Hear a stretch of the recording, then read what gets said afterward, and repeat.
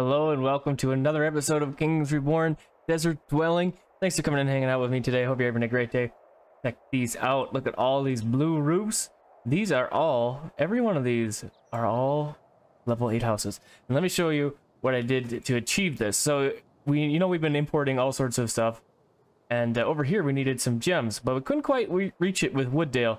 So I made a little new colony, Gem Junction. And these guys are primarily just producing the gems. And once they produce the gems, we have the intercity logistics port here. Not here, it's over on this side. And this guy is calling for all the gemstones from Gem Junction. So they import those, and then they bring them over here to the jeweler. And currently not enough input, but it says it has 52 out of 63. So we're currently waiting on a shipment to continue our production of the jeweler. And that has helped us to have 4 tier 3 items. So we have the pocket watch, we have the chocolate, we have the jeweler, and we have books. It looks like I'm going to need to put in some more book creation things. This chocolatier working down here is operational and is working with electricity. I also needed more electricity, so up here I was having an abundance of coal in all of my provinces, my towns, so I put in a bunch of coal power plants, and now we're up to 500 kilowatts, and so most of the stuff is running on electricity now, which is great. All faster, it's better. I noticed also in the other towns, like especially Goldsburg and Ranchero, where we have all sorts of, you can see here, all sorts of ranches, there's leather abundance everywhere. So in addition to exporting it just with the trade guy here, that's cool. That's another problem we're having. I'm bringing in leather to Desert Dwelling, and we're making clothes like crazy everywhere. So we also were having a storage problem, so that's another reason why I was exporting stuff. Like, yeah, you can see here, storage is full all over Goldsburg here. Exporting stone, exporting leather, exporting bricks, and importing wood still. Yeah, so 15,000 leather here, 11,000 bricks, and 14,000 stone is why I'm exporting those goods. 25,000 food, plus 2,000 is pretty decent.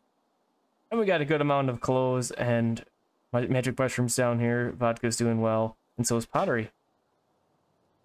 So that's a little update on what's going on here, and with the level 8 housing abundance. Ooh, that sounded not good. What was that? We need more tools. Uh-oh. For what place? Wooddale, Goldsburg. Goldsburg's hurting on tools. That's not enough. Let's throw in another stone tool maker while we're here. In addition to having all those level 8 homes, we also got all of our techs completed. Look at all this. It's all solid blue. So now what we're doing with our extra tech points is going into the upgrades tree. And we are just learning mostly industrial techs for now. Well, probably work on some other stuff here. Let's just earn these because we can. We have enough techs to get those. And I'm gonna do something with those in just a little bit here. So we got our tools situation here is okay. Let's see, Ranchero's okay. Goldsburg's at 14. This is where we just put that other one. Yep, they'll build that shortly. Wooddale's at 1. Uh-oh. So let's go here, stone tool shop. I think I have another. I have one here, I'm pretty sure. Yeah, right here. But yeah, you can see that it's not that great. So we'll build that. So Wooddale was supposed to be the place with all the wood, and it's currently at 96, mostly because we're taking wood from Wooddale almost in all of our other towns. And also just importing it from the world. Lots of mushrooms there. Normal tools. You guys will get tools in just a little bit. I'll quick build that because we have no wood. And it's kind of needed right now pretty badly. Well, if I don't have wood, I can't make tools, I guess, huh? So that means we'll need to import something, and we can go here. Let's do steel tools, because why not? Let's go with 500, and we'll upgrade. This is plus 60 goods per trade, and this just does it quicker, like normal, pretty much. Level 3. Okay, so let's go down to our desert dwelling. And here we go. We got our desert dwelling spot, this exhibition hall. I thought it would be really cool to stick it down over here amidst all these homes that are, you know, huge. And let's just put it in line, like somewhere like in here.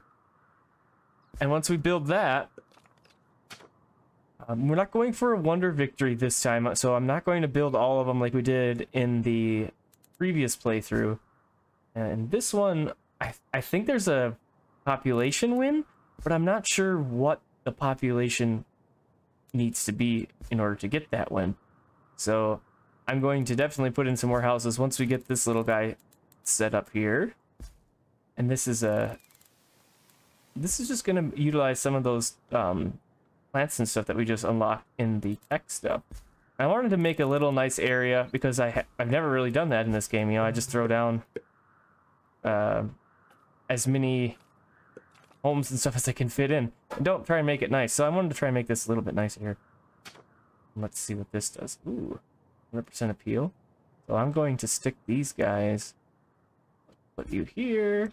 Put that there. And it doesn't really matter because of the wonder here as far as the appeal goes. But I just thought that looks kind of cool.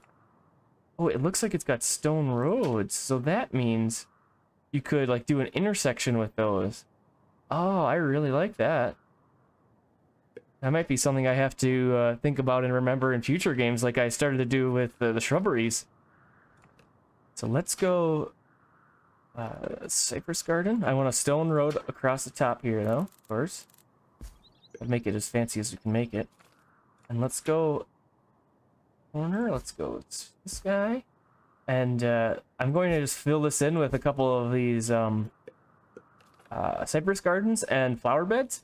And once I do that, I'll bring you back and we can look at it together. Hopefully the building is a little bit further along as well. All right, welcome back. We got some things built here. This nice little garden area around here. And we got some new houses coming up. These don't look the greatest quite yet, but they will pretty soon once we get some goods in there. So just creating them all. This guy's almost finished. There we go, we got an upgrade. And there it is, we got the exhibition hall. Looks awesome. I like the little flowers and everything around here. Sweet, that's super great. I like this little idea. It was cool. I'm glad we did that.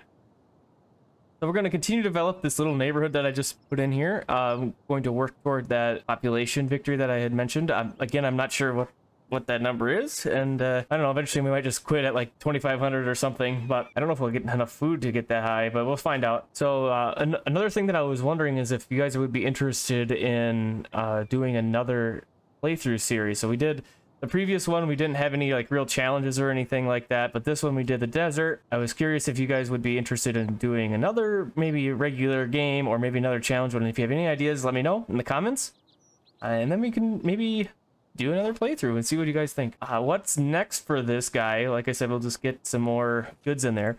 I need a market, of course, and we're going to need another thing which I totally forgot, which is the libraries. What libraries do is help you to have tech points. Tech points go quicker with libraries. Another thing we're going to need over here is tavern. So I'm going to need to remember to put those in this time.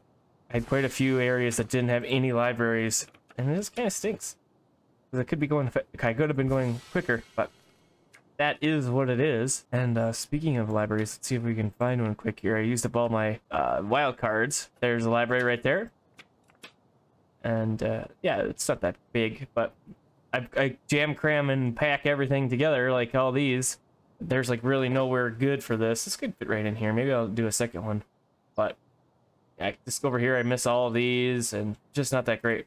So don't forget about libraries, taverns, all sorts of things when you're planning your neighborhoods and homes. And here's the finished product. We got a bunch of level 8 houses surrounding our neat exhibition hall.